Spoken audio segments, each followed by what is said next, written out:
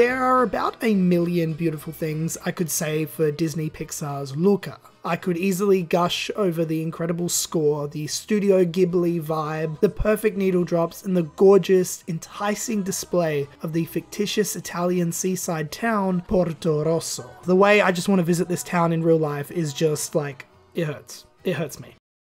However, what I really want to talk about today is the beautiful way in which director Enrico Casarosa tackles Luca's main themes of acceptance and the idea of becoming who we truly are. In short, to me, Luca is a movie all about islands.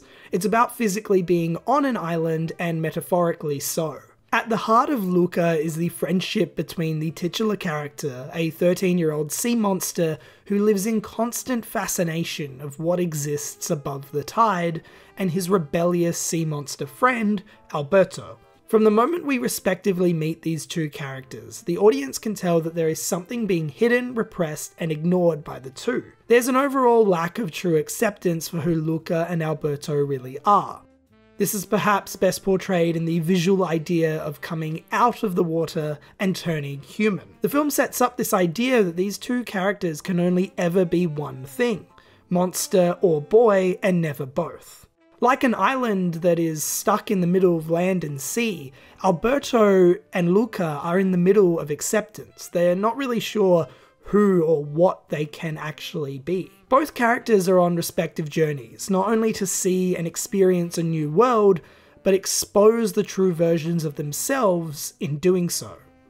I have seen a lot of people compare this movie to another coming-of-age movie set in Italy, Call Me By Your Name. And look, the similarities are there, I will give you that. But as the director himself states, these are purely coincidental. In fact, I would personally argue that Luca is closer in tone and vibe to Cinema Paradiso than anything else. Luca's beautiful score by Dan Roma was even inspired by Ennio Morricone's score for Cinema Paradiso. And if you have not seen that film and you loved Luca, I cannot stress enough how much I think you will enjoy that movie. But before I continue, I would be remiss to not showcase all the mere coincidences between Call Me By Your Name and Luca. So let's just get this out the way, and then we can go from there.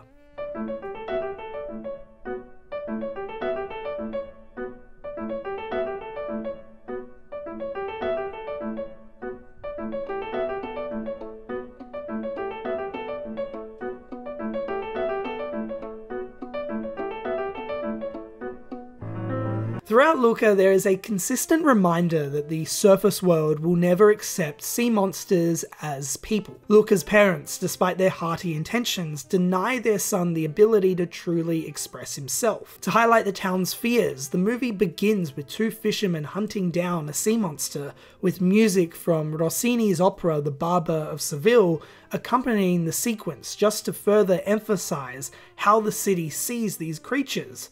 They are the barbers of Porto Rosso. Despite his parents' fears, Luca is a dreamer. He's a kid who's not sure what he wants, but he knows that he wants more than what he has. In his friendship with Alberto, Luca sees a more complete version of himself. He sees someone who appears to have accepted duality in life, the way he can just come and go from being sea monster to boy. Someone who he thinks has mastered the art of true self-expression and acceptance. Likewise, in Luca, Alberto sees something different. He sees a home.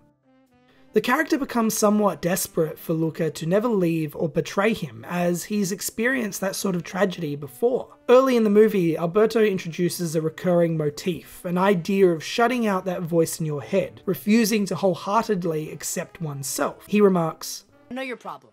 You got a Bruno in your head." A Bruno? Yeah. I get one too sometimes. Alberto, you can't. Alberto, you're gonna die. Alberto, don't put that in your mouth. Luca, it's simple. Don't listen to stupid Bruno. The whole Silencio Bruno motif could be seen as stemming from Alberto's abandoned father, thus the character's hatred for giving in and giving that voice credit for anything. When Luca and Alberto meet Giulia, the town's local outcast, they are shocked by her kindness. I mean, for her, she's just happy to have some friends who will finally help her stop the reign of terror by the town's bully, Ercole. the embodiment of exclusivity and anti-acceptance. Giulia invites the boys to live with her and her father, Massimo, a one-armed fisherman who deeply terrifies Luca and Alberto due to his stature and occupation. However, underneath Massimo's tough exterior, he is a loving and caring father who grows quite the affinity towards Alberto. What we later realize is that Massimo feels that hole that Alberto's father, who we can only assume was Bruno, left in his life.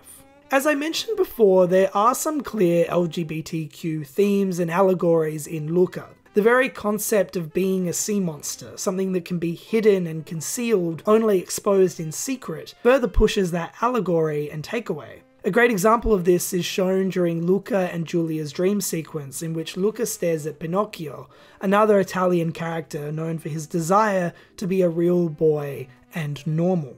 While Luca and Giulia bond over their mutual interest in education, even toying with the idea of attending the same school, Alberto is reminded of his abandoned past, in a last-ditch effort to persuade his friend to see the truth, and how the town will never accept who they really are. Alberto comes out, if you will, in front of Giulia. Expecting Luca to take his side and reveal himself as well, Luca denies his true self, waging abuse towards Alberto and further concealing his own truth. He pushes Alberto back into the sea, back to the island.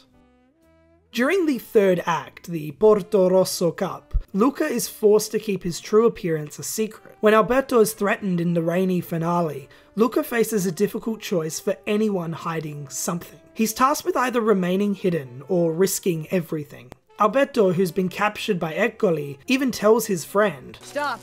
Just stay there. You're still okay.